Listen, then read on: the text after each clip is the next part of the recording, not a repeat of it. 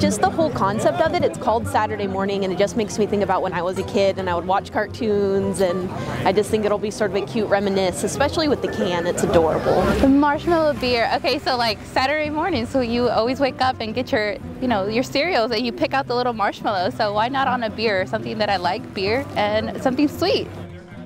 The Saturday Morning is an IPA that we brewed with toasted marshmallows and marshmallow cereal bits.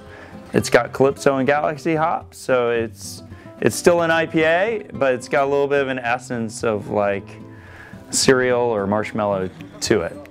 A lot of this beer is also not just about the marriage of flavors, but just the nostalgia of, hey, everybody remembers, we're adults now and we all have lots of responsibilities, and everybody remembers like running downstairs for Saturday morning cartoons and having a bowl of cereal.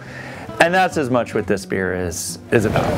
If anybody ever gets the experience to sort of try something rare like this, you should definitely take it, even if it's so cold and there's a million people. It's sort of fun, and you might get to try it and you might love it.